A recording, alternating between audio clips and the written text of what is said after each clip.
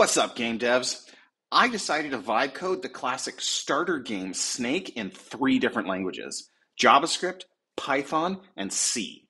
The results were not quite what I was expecting. Here's the breakdown. JavaScript was the smooth operator. Cursor cranked out a working game in about 5 prompts. I was expecting code soup, but it was concise and surprisingly clean. Python was a bunch of setup struggles. Cursor picked a weird Pygame version and couldn't set up the VM right. So I had to tweak things manually to get things rolling. Python also took about a dozen prompts to get a feature complete version, and it kept reintroducing the same bugs over and over again. I was expecting Python to win the show, but it was meh at best. But it wasn't the worst.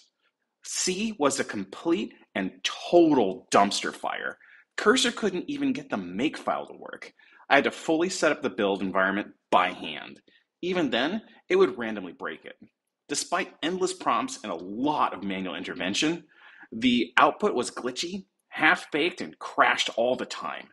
The resulting code was a complete train wreck with obvious bugs everywhere. And this didn't surprise me one bit. I've coded in C for a long time, and this footgun of a language is just hard to get right, even in experienced hands. What did you think? Drop your thoughts in the comments, smash the like button, and don't forget to subscribe for more game dev adventures.